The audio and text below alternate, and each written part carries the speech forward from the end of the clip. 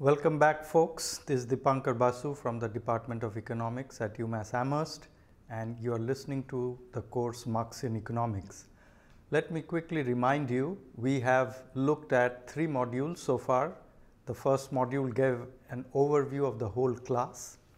In the second module, we looked at some methodological issues, and in the third module, we started an analysis of political economy by looking at the argument laid out by Marx in volume 1 of Capital. The argument that we studied in the previous module helped us understand the processes related to the generation and accumulation of surplus value. When we looked at that argument, we abstracted from an important issue, which is related to the realization of surplus value. The simple issue is, how does the capitalist system generate enough demand to buy all the commodities at prices which are necessary to realize all the surplus value. Today we are going to talk about that issue, and that issue is the issue that is discussed by Marx in volume 2 of Capital. So this present module will give us an idea of the argument that Marx develops in volume 2 of Capital. And the main issue that we will study is the issue about realization of value. Now, realization of value and surplus value happens when commodities are sold in the market. The process of selling commodities happens in the sphere of circulation. So therefore, in the first 2 parts of volume 1, Marx studies the general circulation of capital, the issues related to the general circulation of capital. That is where we will begin. Once he lays out the framework of understanding the general circulation of capital, he comes back within that framework to understand issues related to the realization of value and surplus value. And that is the plan we shall follow. In the first part of this module, we are going to present a general analysis of the circulation of capital. And in the second part of this module, we will come back and look at issues related to the realization of value and surplus value through sale of commodities. Okay, so let's begin with the circulation of capital.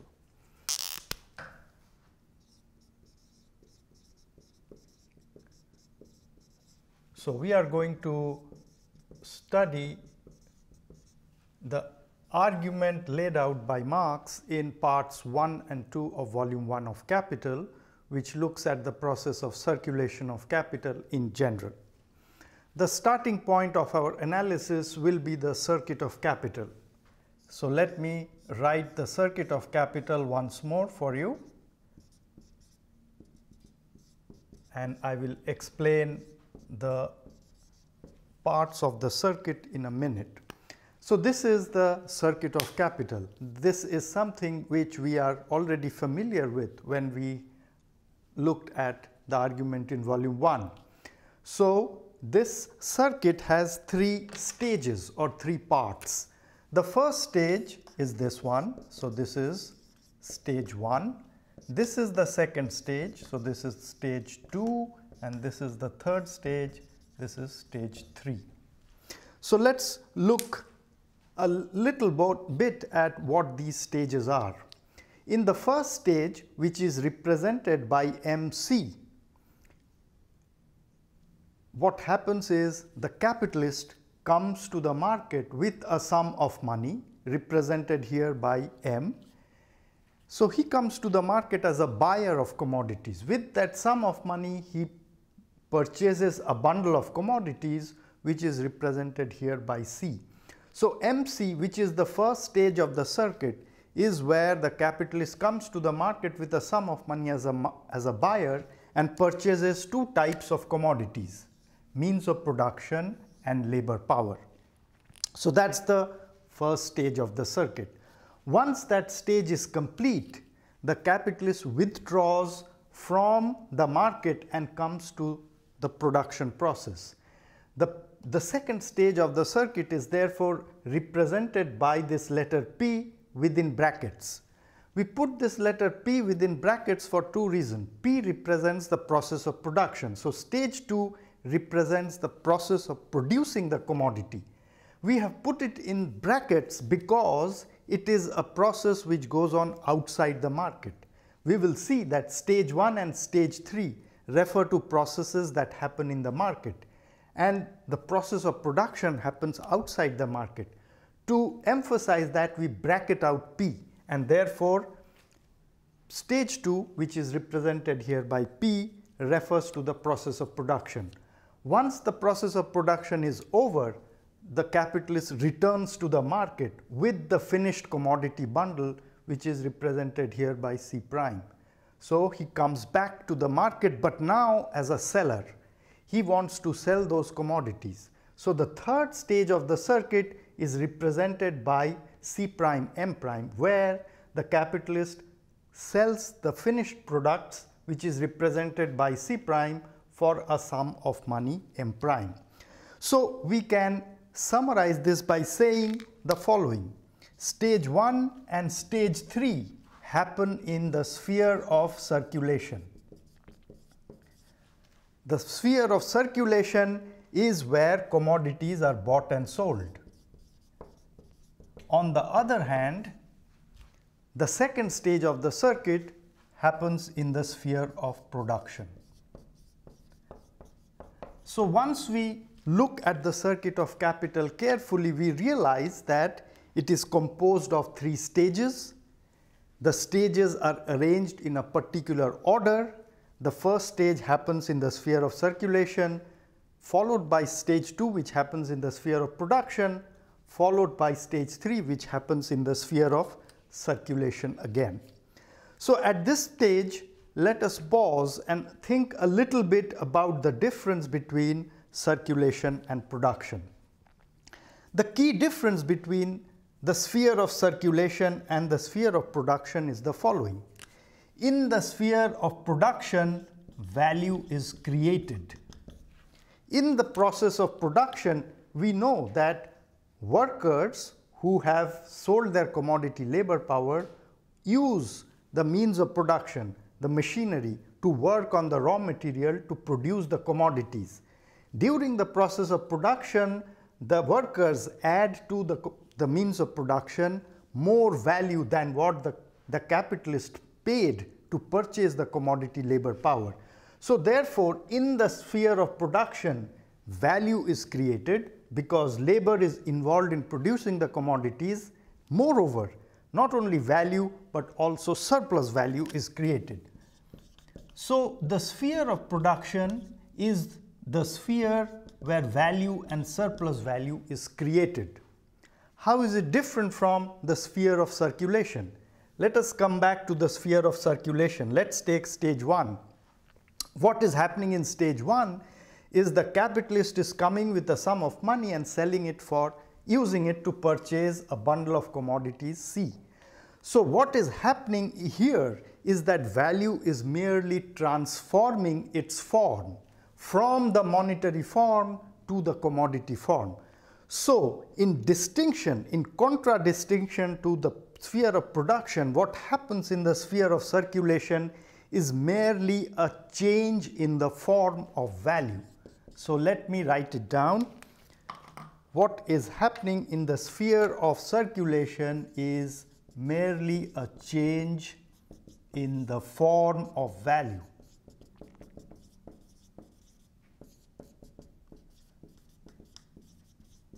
In stage 1, the change in the form of value happens from the monetary form to the commodity form. In stage 3, the change in form of value happens from the commodity form to the monetary form. The important point about the change in form is the following.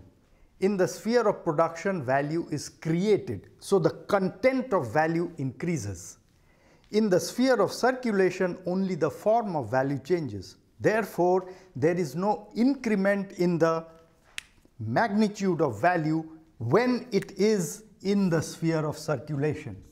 So that is the key distinction that Marx wants us to take away from this initial discussion, that the circuit of capital is composed of 3 stages. The stages, stage 1 and stage 3 happen in the sphere of circulation. in which there is merely a change in the form of value, and therefore value cannot be created or increased in the sphere of circulation.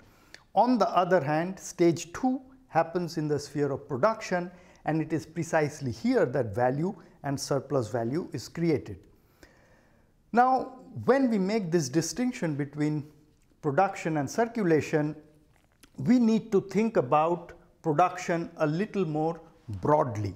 What do I mean by that? Well, what I mean is the following. When we think of production in more concrete terms, production of a commodity not only is the physical act of creating that commodity, but it also involves transporting that commodity from where it was produced to where it will be consumed.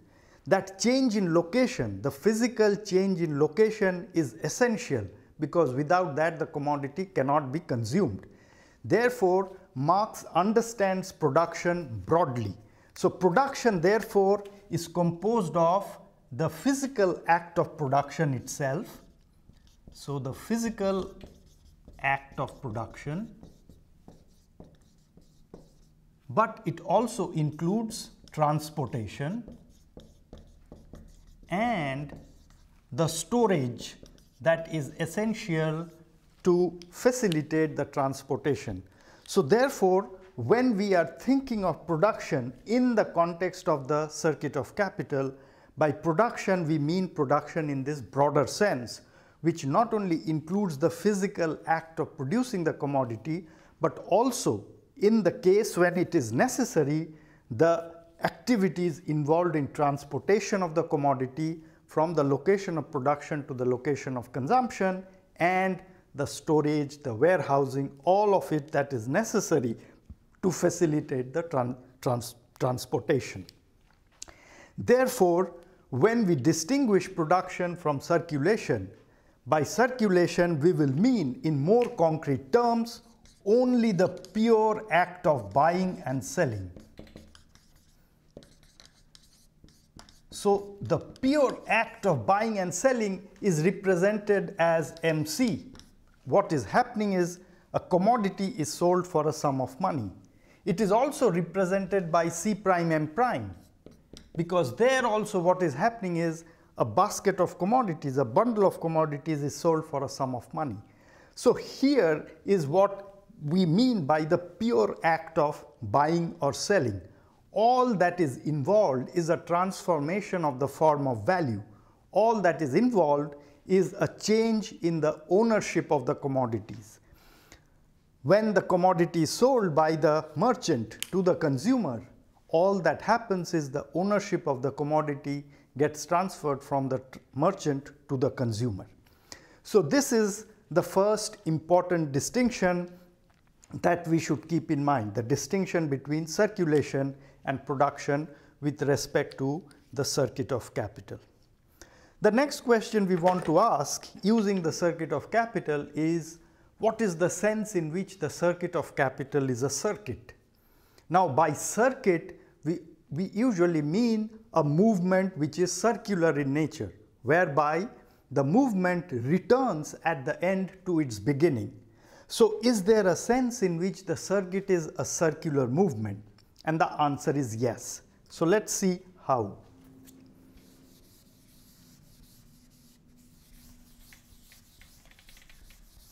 To understand what is the sense in which the circuit is a circuit, let us look at the circuit of capital again and consider the beginning and end point of the circuit as we have written it here. The beginning point of the circuit is this sum of money M. So the capitalist has a sum of money M, comes to the market, uses it to purchase a bundle of commodities, which we know are of two kinds, means of production and labor power, then brings them together in the process of production. Once the process of production is over, the finished commodities arise, which is represented here by C prime, and then in the final stage of the circuit, the commodities are sold for a sum of money M prime. So what has happened? When we look at the whole circuit, the beginning of the circuit M and the end of the circuit M prime are same in terms of the form of value. So the form of value at the beginning was money and at the end is money. So it is in considering the form of value that traverses the circuit that the circuit of capital is a circular movement and therefore a circuit. The beginning point and the end point of the circuit has the same form of value, and that is the sense in which Marx thinks about the circuit of capital as a circuit. Now if you think about it, you will see that in the circuit is embedded not one but three circuits. We have already seen the first circuit, which starts with money, value in the form of money, and ends with value in the form of money. Now, once the capitalist has gotten back the revenue from selling the commodities, what does he do? Well, he uses it for making a further investment. So we can write the next circuit of capital which comes right after this. So if we do that, we will see that this sum of money M prime is then used to purchase a new bundle of commodities, which again will be means of production and labor power, which will again be brought into the process of production, which will lead to finished commodities, which will again be sold.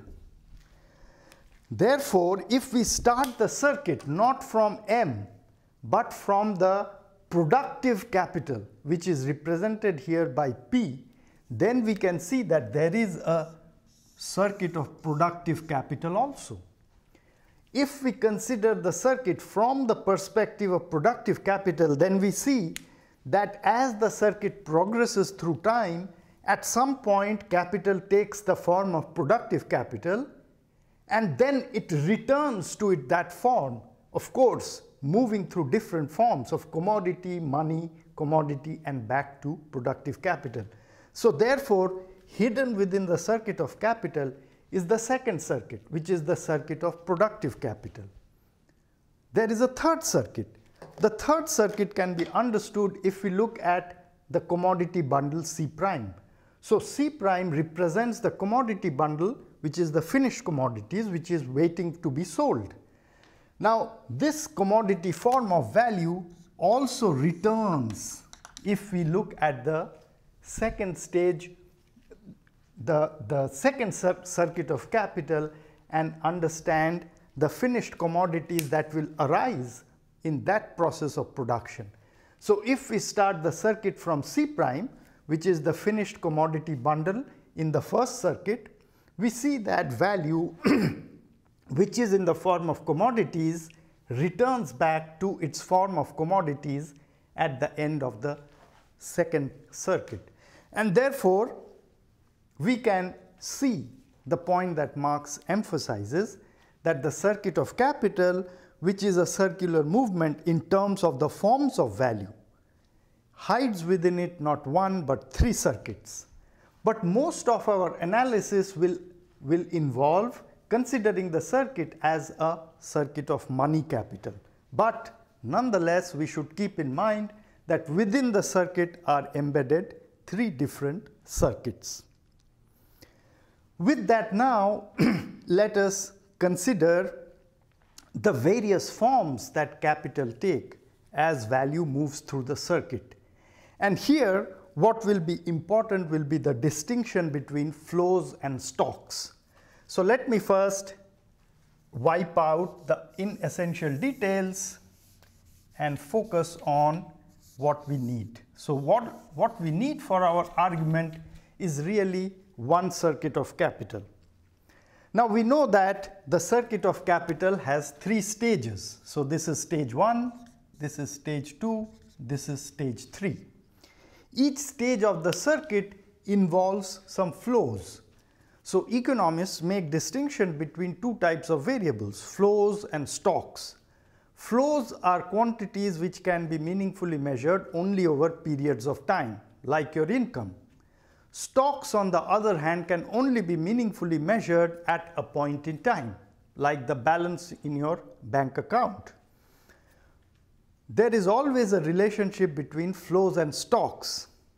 It is the flows which lead to the creation of stocks. Either when there is excess flows, the amount of stocks go down, or when the flows slow down, that leads to an increase in the amount of stocks. That is precisely what we will see happens within the circuit also. Now, if we consider the three stages of the circuit, we know that each of those flows take positive amounts of time to finish, meaning they cannot be completed instantaneously. For instance, let us consider the second stage. The second stage of the circuit is the stage of production. Now, any item of production requires some time to produce. So therefore, the flow of value that goes through the second stage completes itself only over a period of time. What does that mean? It means that as long as the flow has not completed itself, value shows up as a stock of value. So therefore, because the flow represented by production, the production of output takes over a period of time, until it has completed, value shows up in the form of what we call productive capital. So this also represents a stock of productive capital. Now we will see details of the productive capital stock in a minute. But let us first look at the other two types of stocks that are hidden in this circuit. Let us look at the third stage of the circuit. The third stage of the circuit involves the sale of commodities. So in terms of flow, what the third stage involves is the flow of revenue created by sales. Now the flow of revenue only occurs over a period of time. So commodities, once they are produced, cannot be sold instantaneously. Think of cars. Once 1 million cars have been sold, it will take a lot of time to sell them, maybe a month. So for that period of a month, value gets accumulated as a stock of commodity capital. Commodity capital meaning commodities which are awaiting to be sold. So because the third stage of the circuit takes time to complete itself, there is an accumulation of value in the form of commodity capital. And then if we now go back and look at the first stage of the circuit, we will realize that this also gives rise to a stock of value. What is the first stage? The first stage is where the capitalist uses money capital to purchase commodities. This is what economists call capital outlay, when money is used to purchase means of production and labor power. Now, if you think about it, the process of capital outlay, the flow represented by capital outlay, the purchase of means of production and labor power also take time. It is not an instantaneous process. Therefore, this stage, because it takes time to complete itself, gives rise to stock of money capital. So therefore, in the circuit, we have three flows, and because those flows take time to complete themselves, we have emergence of stocks of value. We can represent this relationship between the three flows and the three stocks in an interesting diagram which will allow us to conceptualize the capitalist economy and see the relationship between its important flows and stocks. So let's construct this diagram. This diagram, which you can think of also as a circuit, a representation of the circuit of capital, instead of allowing time to flow horizontally, looks at the flow of time in a circular process. This diagram has three nodes. The first node is composed of the stock of productive capital. So this is what we have represented earlier as P. The second node represents the stock of money capital. This is what we have earlier represented as M. And the third node is composed of commodity capital, which we have earlier represented as C. Now these three nodes are linked with each other through flows. So let's start with money capital. We can think of this, what we are constructing here, as a diagram representing an individual capitalist enterprise or the whole capitalist economy. So the whole capitalist economy you can think of as starting with a sum of money and using it to make capital outlays. Capital outlays, remember, are uses of money to purchase means of production and labor power.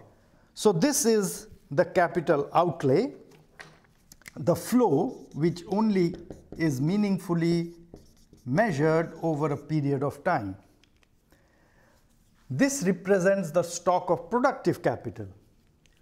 What flows out of this node is output, because the process of production leads to the production of output. Let's think of cars.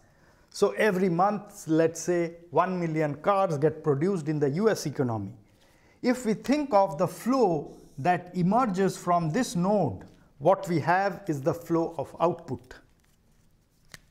So this is the flow of output, the flow of finished commodities which emerge from the process of production and then get accumulated in this node as commodity capital, which is nothing but stocks of value awaiting to be sold in the form of commodity. This node in turn is connected to the next node through the flow of sales. So sales is the flow that happens when these commodities are sold and revenue is generated. So this we can call sales. So you can think of this as the relationship between the three important forms of stocks and flows that can represent the totality of the capitalist economy. One interesting thing to realize is that out of the sales, two different types of revenues emerge. One component of sales goes back to recoup the cost of production, but another part of sales emerges as surplus value. That is the value created in excess of the cost of production. We know that happened here, but that gets realized only when the commodity is sold. Now, part of the surplus value is appropriated by the capitalist class and by the state to support consumption. So we can think of two flows coming out of this node. One is what recoups the cost and another is what gives us surplus value. Part of the surplus value flows out of the circuit, and that gets divided into three parts. One part supports consumption by capitalists. Another part comes to support the activities of the state, the bureaucracy, the police, the military, all of which, the incomes of all of which comes from the surplus value that has been generated in the process of production.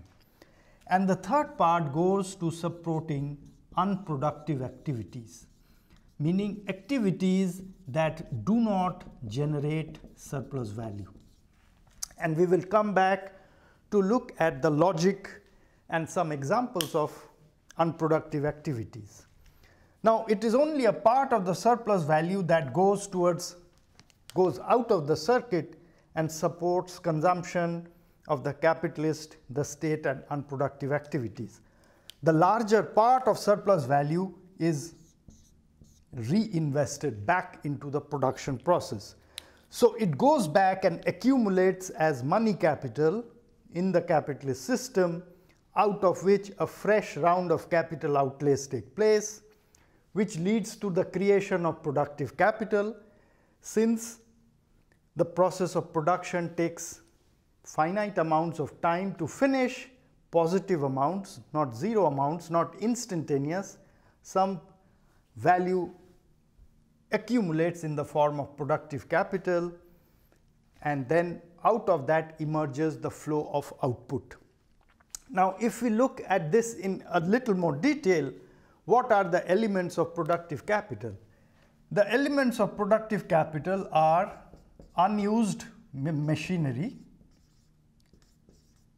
which has not yet been totally used up and depreciated, unused raw materials, and unused labor power.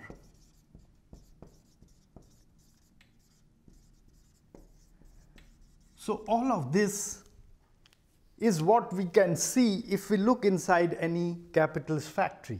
That is productive capital. That is value accumulated in the form of productive capital. Once the flow of output happens, then we come to this node. And in this node, what we have is finished products awaiting to be sold. So commodity capital is just the inventories of finished products which have not yet been sold. Once those finished products are sold, you have the flow of sales, part of which seeps out of the circuit, but part of which comes back. There are two flows which comes back. One is the recoupment of the cost of production, another is a large part of the surplus value. Since that sales revenue will not be immediately committed to new and fresh capital outlay, that accumulates as money capital. So money capital therefore is the cash and the net worth, the financial net worth of the firms. That is the loans it has made to other capitalists or to other entities, minus the liabilities that it has to the system. So this gives us a complete picture of a functioning of a capitalist economy. It is captured by the relationship between three important flows and three important stocks. And we can think of the capitalist economy as a system which is continuously generating more and more surplus value, and therefore more and more value, and which is increasing the size of the flow of value through the system. So this is what emerges from an analysis of the first few chapters of volume 2 of Capital, a very nice and comprehensive picture of the capitalist economy. With that, now let us move on to considering the circuit of capital again, but now from the perspective of the flow of time. And here we will come up with some interesting concepts, the concept of turnover of capital and the concept of, and we will see how that concept can help us understand some key features of capitalist economies. So let us go back to the circuit of capital once again. The circuit of capital is a key tool that we are going to be using over and over again. Now we know that the circuit of capital has two stages which are in the sphere of circulation and one stage in the sphere of production. If we consider the circuit from the perspective of passage of time, how time flows, we call the total amount of time that is required by an atom of value to traverse the whole circuit the turnover time of capital. The turnover time of capital is the total amount of time that is required by capital, every atom of value, every atom of capital to traverse the whole circuit from here to here. That we can break up into two parts. The amount of time that value spends in the sphere of production is what we call production time. So this is the time that is spent in the sphere of production by value. Now production time itself composed of two parts. One is the physical process of creating the commodities, but sometimes there are other natural processes which we can club together under the title of waiting time. For instance, think of the production of wine. It takes time. Over that period, labor is not constantly working on that. Sometimes you leave it alone for nature to take care of some certain processes. So the total amount of time that value spends in the sphere of production is production time. The rest of it is what we call circulation time, which is composed of the two segments that are this and this. So the amount of time spent by an atom of value in stage 1 and stage 3 together is known as circulation time. So turnover time is the sum of production time and circulation time. So this is the total amount of time that capital requires to complete its circuit once. Now why is this important? Well, it is important from the perspective of generation of surplus value. Why? Because if there is a finite amount of turnover time, it means that for some period of that time, capital is lying idle. It is lying idle in the sense that it is not participating at that point in the generation of surplus value, in the process of valorization of capital that we have seen in the last module. Therefore, there is a structural incentive built into capitalism to reduce turnover time. Turnover time, since it is composed of the sum of production time and circulation time, can be reduced if either or both of production time and circulation time is reduced. Production time is reduced through technological change, through industrialization, through new methods of management which reduce the amount of time that is required for production.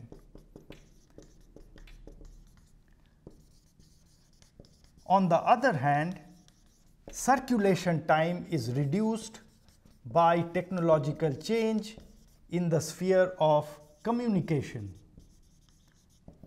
in the sphere of transportation, in the sphere of the financial industry, all of which reduce the amount of time that value has to spend either in circuit first, either in the stage 1 or stage 3 of the circuit.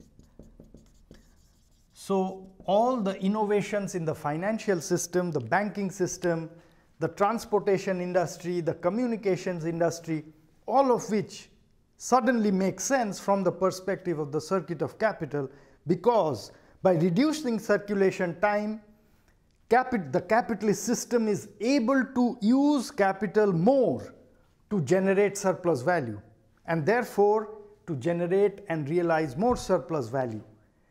Therefore, there is a structural necessity and incentive of the capitalist system to constantly improve the methods of communication, transportation, and the financial system. Similarly, there is a structural need of the system to continuously bring about new methods of production which reduce the amount of time necessary to produce anything. That happens both through technological progress and through changes in the management system. So, the circuit of capital, looked at from the perspective of passage of time, allows us to understand these key features of the capitalist system. The circuit of capital will also allow us to understand another important distinction, which is the distinction between fixed and circulating capital. So let's go back and see what that means. Now we have seen that in the circuit of capital, there are 3 stages, and each of those stages, because they take some time to finish themselves, leads to the accumulation of stocks of value. In the stage that relates to production, since the process of production takes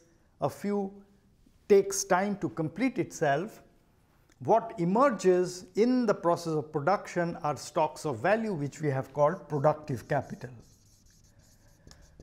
Now, productive capital can be broken up into two types. One is what Marx calls fixed capital, and another is what Marx calls circulating capital, or he often uses the term fluid capital. What is the difference?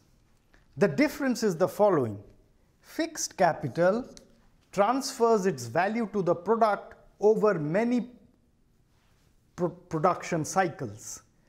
So think of machines, think of buildings, what today economists call fixed assets, which remain in the process of production for a long period of time. The amount of value that has been used to purchase the fixed capital returns to the capital in the form of money only over several periods. Think of a machine which lasts for 10 years and say each cycle of production is of duration 1 year. The amount of money that is used to purchase the machine therefore can be thought of as giving up its value to the product 1/10 every year, so that only at the end of 10 years will the total value that was used to purchase the machine come back to the capitalist. That is precisely an example of fixed capital. Circulation capital, on the other hand, gives up its value, transfers its value to the product within one production cycle. So think of the raw materials that are used up. The raw materials that are used up to produce a car transfer their value to the car all once the car is produced. On the other hand, the machine that was used to produce the car will remain in the process of production for several production cycles. So therefore, the raw material is an example of circulation capital. Think of auxiliary materials like the power or the electricity that was used to produce the car. The value represented by that is transferred to the product immediately. And lastly, labor power. Labor power transfers its value, not only its own value, but something in addition, that is surplus value, to the product. Now, this distinction between fixed capital and circulation capital should not be confused with another distinction we have made earlier, which is the distinction between constant capital and variable capital. That distinction is important from the perspective of production. The distinction between fixed capital and circulation capital is only important from the perspective of circulation. The two should be kept separate. They should not be confused. So with that, now we will be able to summarize our discussion of the circuit of capital by looking closely at the process of economic growth and trying to see what are the sources of economic growth in capitalism. Now, to do that, let us go back to the circuit that we drew earlier, the circuit drawn not horizontally, but the circuit that was drawn circularly. So that circuit had 3 nodes. One was P, which represented productive capital, another was M, which represented money capital, and another was C, which represented commodity capital. These nodes in turn were linked together with flows. This is the flow of capital outlay. This is the flow of output. And this is the flow of sales. Some of the surplus value, of course, gets removed from the circuit and supports the consumption of capitalists, the state, and unproductive activities. This figure is very important and useful to understanding key features of economic growth under capitalism. What do we mean by economic growth? Well, this allows us to answer that question in a succinct way. By economic growth, we mean an increase in the magnitude of value that is flowing through the circuit. So the magnitude of value that is flowing through the circuit gives us an idea of economic growth. The amount of value that flows through the circuit round and round and round is precisely what we mean by economic growth. If that is the case, then there are two important sources of growth. The first source is how much surplus value is extracted in the process of production for each unit of value that was used to start the production process. Therefore, the rate of exploitation of workers, how much surplus value is extracted for each unit of capital invested in production, that will be one of the key determinants of the size of value that is flowing through the circuit. The other important determinant is how quickly one atom of value traverses the whole circuit. Why? Because if an atom of value traverses the whole circuit quickly, then it will be available in the form of money capital, which can then be used for capital outlay for the generation of more surplus value. So the rate of turnover, remember what we have seen, turnover is the amount of time that is required by value to traverse the whole circuit.